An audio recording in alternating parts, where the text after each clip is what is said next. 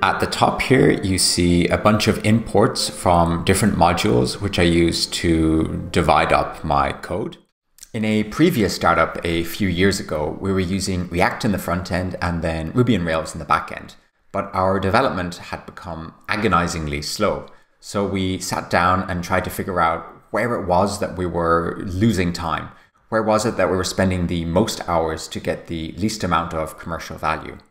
We came to the conclusion that we needed to tear React.js out. And we did, and then we noticed afterwards that development time had improved by about 30%. And before we go any further, I want to emphasize that I freaking love React. This is not a React.js hate video. I've used it since 2016, and I think it's a great choice whenever you have a UI-intensive or client-side state-intensive web app. For example, a browser game or maybe an email client. I just happen to believe that using React.js for your average commercial web application is complete overkill. It's like transporting a single postcard with an 18-wheel truck. It makes no sense. Today I'm going to present an alternative way of doing things, the no framework. This is just plain old JavaScript. I'm going to show you how to do this in a language agnostic way using examples from Ruby on Rails and also PHP Laravel. What are some of the concrete costs of using an SPA? First and foremost is the doubling up of functionality. We noticed that we had very similar code for routing both in the React world and in our API endpoints in the backend. Moreover, we saw that state management became a pain in the ass. For example, this could diverge between the back and front end. React had one view of how the data was, and sometimes this wasn't in sync with how our backend saw things, in particular the SQL database. And sometimes, but I admit this wouldn't happen in all code bases, the code for formatting data and presenting it in the front end sometimes had to be rewritten both in the back end and the front end. I'm talking about fields like dates or translation strings or financial figures with the decimal point in a certain place. The reason why this got duplicated is because React generates some state itself, and then you need to format that state in React.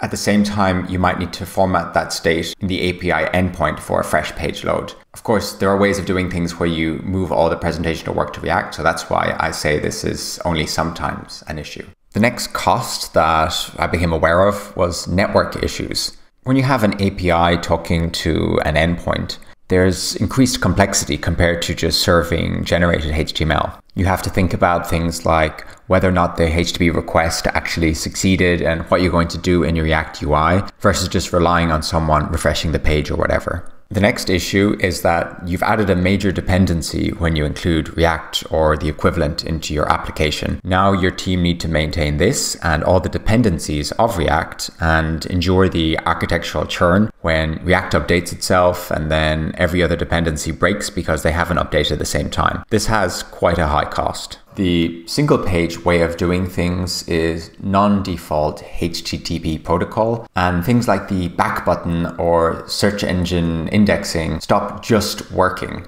and you have to be more careful about how you do things in order to ensure that these things continue working for your end users and for your website. Lastly, when you have React as a dependency, your JavaScript payload size increases quite dramatically, so you can get a performance boost by dropping it in many websites. Before I show you the code, I'm going to quickly demo what the humble results are. Here's a cookie notice powered by plain old JS. We can accept that, and then you can navigate throughout the site and see the rough speed of things. And eventually you can buy stuff and add to cart, and there's a payment process that gets managed here. Now let's walk through the code. So I'm going to open up the application.js file, which is the main entry point from Webpacker's point of view. You can see here that there's some boilerplate. Then I require 3 files, turbolinks, and some Rails-based stuff. Turbolinks is one of the key components here. What it does is transparently hook into the page request cycle and grab the next page without deloading the current page. And then once that next page is available, it swaps out the old body for the new body and also ensures that the head tag is correct. All in all, it provides a massive speed boost to HTML-based web pages and can often obviate the need for an SPA. Next, I have some polyfills. Babel only covers ES6 features of JavaScript, but not browser APIs. Therefore, you need to include them separately in the JavaScript world. So here I import the fetch library. It's not available in all browsers. I define for each for the child node, I believe. And then I also include the data listing, which I use for autofill and so on. Now we get to install on DOM, which is the main entry point in my own personal No Framework framework. Let's take a look inside this file. At the top here, you see a bunch of imports from different modules, which I use to divide up my code. And then if we go down here, we have an event listener for turbolinks load. This is essentially the same as DOM content loaded, except in the turbolinks world, there are a few tweaks needed to get turbolinks to replace regular JavaScript, not much. And then we have all these module functions that get called to initialize the activity from these above modules here. Now let's look at how one of these module functions is defined. So I'm going to choose cookie notice and go inside here. And then I'm going to go to the bottom of the page and you can see, or the bottom of the screen rather, and you can see this default function that gets exported. What does it do? Well, it checks some config. I use this to decide whether or not to show the cookie notice. This enables testing. We'll get to that later. And if it's enabled, I call this other function show cookie notice. You can see it defined here. And essentially this contains a big if statement switching on whether or not there is a cookie available for advanced track key cookies enabled. Have they answered the question in the cookies pop-up? And if they haven't, then we display the pop-up using set cookie notice display to flex, otherwise set to none. The kind of big picture here is that there's a pattern I'm using just to either show an element or hide an element based on some logic. That's part of the very, very simple No Framework framework. You can see here how the function set cookie notice display is defined. It looks for the cookie notice element on the screen. And if it finds it, it might be in every page. So I kind of always check for null. Then it sets the style in CSS to whatever the value passed into the function is. Next, I'm going to show you how the functionality is connected from this JavaScript world to my HTML. So here you see two document.query selector calls, and they are looking for the data except cookies attribute. And one will be set to true and the other will be set to false. You can see here. Let's have a look at the actual HTML here. I have another buffer with that, I believe. Yeah, here we go. So you can see here's a button to I accept and it hits the root path, blah, blah, blah. And then here's the data attribute being generated via Rails with accept cookies true. And here we see technical settings, accept cookies equals false. Well, it gets transformed into that. Once we have those particular elements, we add event listeners on click to each of those elements and call different functionality depending on whether or not the accept button or the reject button was clicked. Here we give cookie answer true, here we give cookie answer false. One critique I have of my own code, going back and looking at it now, is that over here for the accept and reject buttons, I use data attributes in order to target the elements which JavaScript hooks into.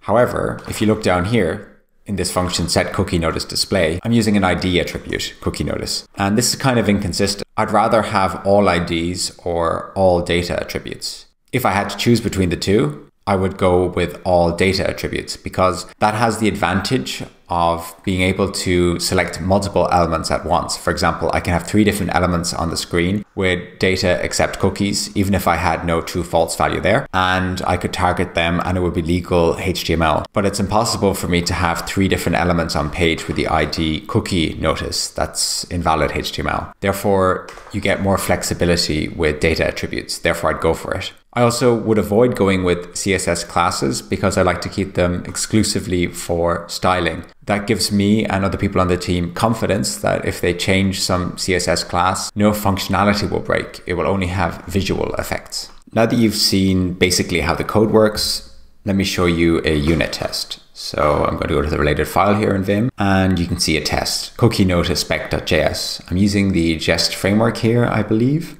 And at the top of the file, I import the cookie notice function module, just like I did over in install on DOM. Yeah, you can see the file in the pane there. And then I import reset DOM, which is a function I have to clear cookies and ensure that every test starts with the same kind of reset state. Next, I have a function load HTML, which is the unit test equivalent of moving to a new page, except it's much lighter. My entire HTML document is just a div with the ID cookie notice and the key data attributes here.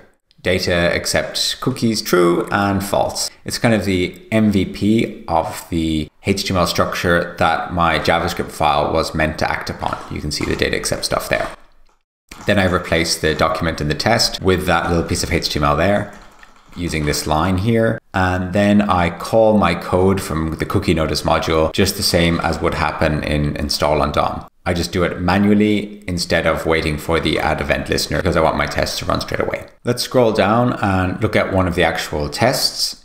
So here we have the first one. It sets cookie and goes away when accepted. So how do I run this test? Well, essentially I manually simulate someone clicking on the accept button. I grab that button and then I call the click event on it, which is the same thing as the browser would cause to happen if someone did click on it. And then I check some expectations that the tracking cookie value is true, that the cookie notice value is, or whatever is none. And then I load the page again and check the cookie value kind of persists across that page load. Scrolling down to another test here, you can see that I mock some of the browser behavior, for example, window.alert, since I call alert, and then I call the reject button and ensure that window.alert was called with the expected text. The exact details of all this aren't that important. The big picture is that all of this is plain JavaScript and pretty easy to understand. You don't have to grok React or whatever the framework of the day is in a particular version in order to be able to write and debug this code. It's just the common basis JavaScript that everyone shares, and that's what I like about it. For the sake of completion, I'm going to show the integration tests that test the same behavior. This is written in the Rails world. And you can see here that there's some stuff. The cookie notice enabled JS true. I set JS variables. This is a function I use to kind of inject JavaScript variables into the JavaScript world from my backend in order to control whether or not the cookie notice shows. I don't want it to show in every single test because that would be annoying and slow down things, but I do want it to show in this test. Therefore, I set skip to false. And then, within the cookie notice thing, click on I accept and then check whether or not trackings were actually made. I use an object here in JavaScript called trackings made,